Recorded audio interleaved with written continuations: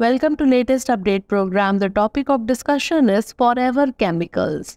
New research links exposure to per and polyfluoroalkyl substances to kidney damage and gut health imbalance. PFAS, commonly called forever chemicals, are found in household products like furniture and food packaging.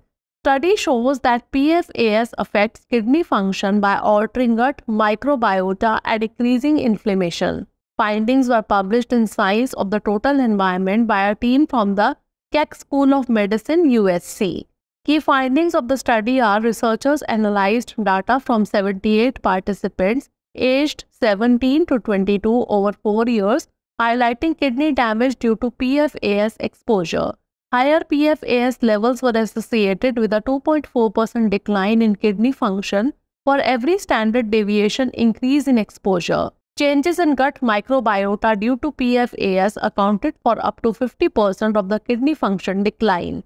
Two groups of bacteria, one anti-inflammatory and one harmful, were identified as playing major roles in the observed damage.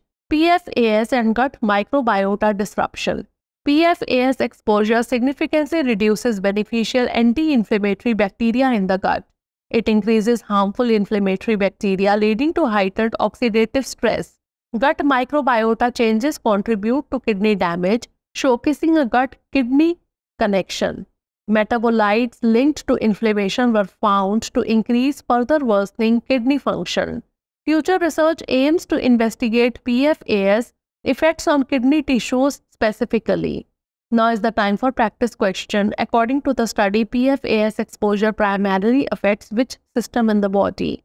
Nervous system, immune system, digestive and kidney systems, or cardiovascular system? Send the answer of this question in the comment section. Thanks for watching.